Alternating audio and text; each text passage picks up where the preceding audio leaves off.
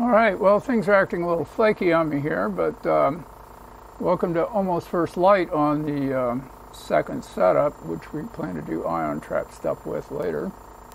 I got a little bit too much gas pressure in here now, but I don't have the good data hack and can't show you all the meters and etc. This is only 8 kilovolts, and it's around 6 times 10 to the minus 2 millibar.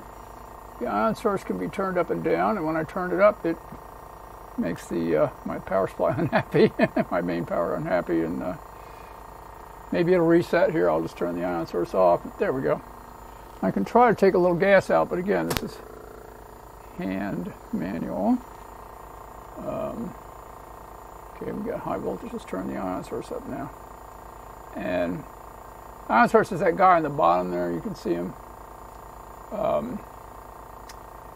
And you might be able to tell, I can tell, that the current drawn by the main grid changes dramatically with this. And in fact, I had it going for a little while where I could just turn it on and off, and I could almost plot a chart of ion current versus main current. But, you know, hey, I got all the way to deuterium. I don't think I'm making any neutrons here at 8 or 9 kilovolts, but boy, that was a lot of running around to get back to start. And I'm not at start yet. I need a bunch of more. Okay, well, that's all for now.